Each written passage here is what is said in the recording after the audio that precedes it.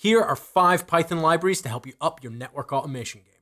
Number 1, Getpass. Getpass is a great utility to prompt a user for an input for a password while still keeping it a secret off the terminal.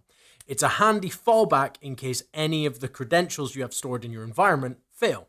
NCT templates, or network to code templates, are great for converting human-readable CLI output from, say, a Cisco iOS into machine-readable JSON format. It's a phenomenal tool when you're learning programming. NetAddr is a very vast library, and it can do quite a lot regarding IPv4 and IPv6 addresses, but a really cool feature of it is the ability to actually say, here is an IP address and its subnet mask.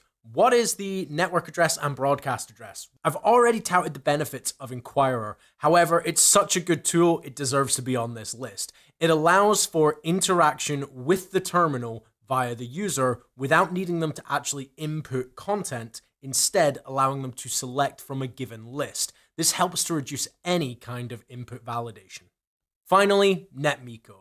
It's a tool for handling SSH connections. Now, while it might not be the most popular tool in the world, it is a good tool, especially when you're starting out and you're just learning. Other similar tools include NetMiko and Scraply, both equally good SSH handlers. And that is 5 Python libraries to up your network automation game. Have you got any libraries you'd recommend?